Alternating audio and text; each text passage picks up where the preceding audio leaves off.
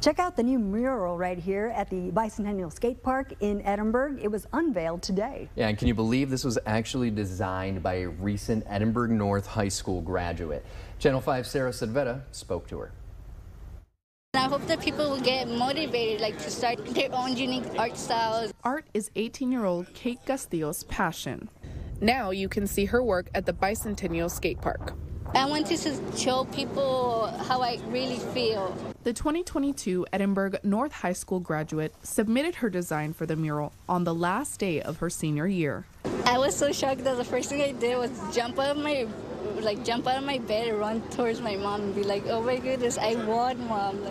I'm gonna get recognized." Along with the honor, the Edinburg Art Foundation also awarded Castillo a $250 prize. Work on the mural started about 2 months ago. The city paid about $1,800 to recreate the design. I was so excited, I could finally do graffiti, because it was difficult. You need a bunch of painting, but we worked it out. It was the hottest day, but we still stay here until 8 a.m. all the way to 5 p.m.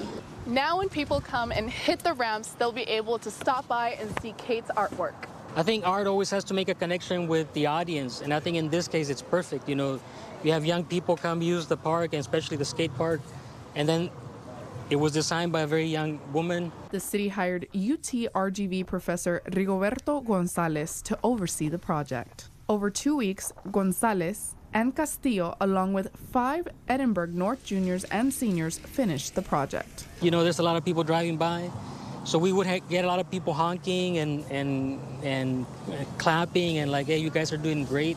The young students also found that very inspiring and very encouraging. I think really gives another perspective on an artistic career for the young students. As a young artist herself, Castillo says she was scared to have other people look at her work.